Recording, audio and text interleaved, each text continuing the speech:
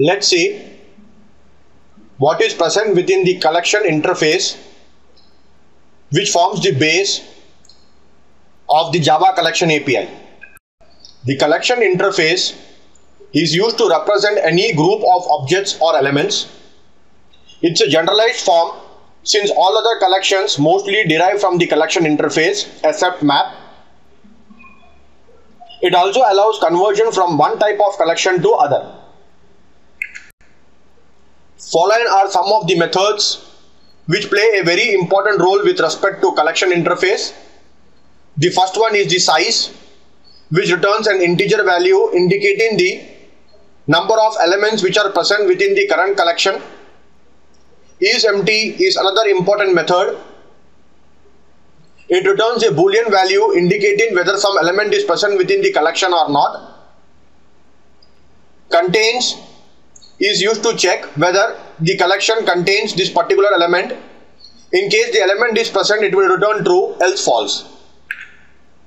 To add an element within the collection, we have the add method, within which we can pass the element needed to be added. Similarly, to remove an element from a collection, we have the remove method. To loop through the collection, we have an iterator function, which returns as an iterator, using which we can loop through the given collection and get the given elements present within it. Similarly, we have functions which deals with other collections. That is, we have contains all, which takes a collection and checks whether the current collection contains all the elements of another collection. Similarly, we have add all function, which is used to add the values from a given collection to current collection. All the values which are present within the collection passed as the argument will be stored within the current collection. Clear is used to remove all the elements from the current collection. All these functions play a very important role, and all the classes or interfaces which further extends the collection interface gives body to these corresponding functions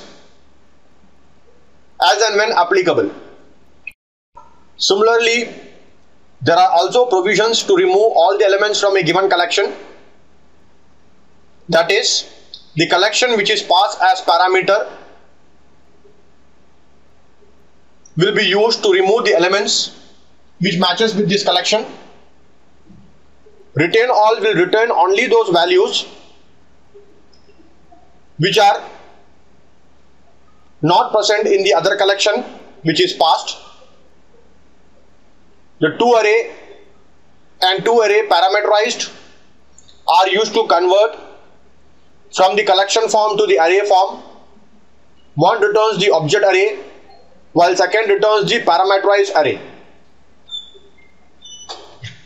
To have more understanding about the methods which we saw in the collection interface, let's first dive into list, which is a special type of ordered collection.